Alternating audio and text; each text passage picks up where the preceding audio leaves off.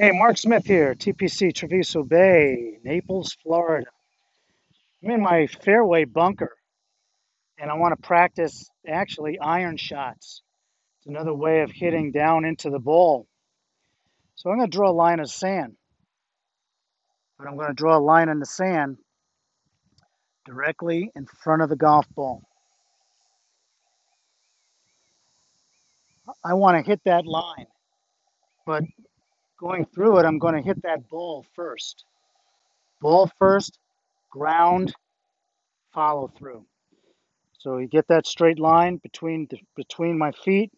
Ball position, I have a 7-iron in my hand.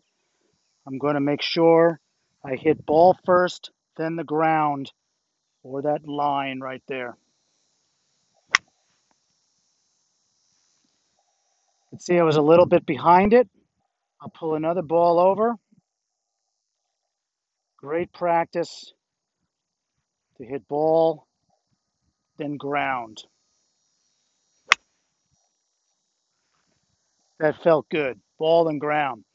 Whereas if you drew a line in the sand for a regular bunker shot, you would draw that line behind the ball.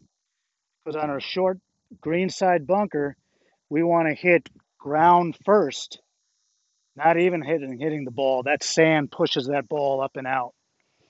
So this drill here, line in front of the ball for long iron shots, to practice iron shots, to hit fairway clubs, ball first, sand second. It's going to help you game.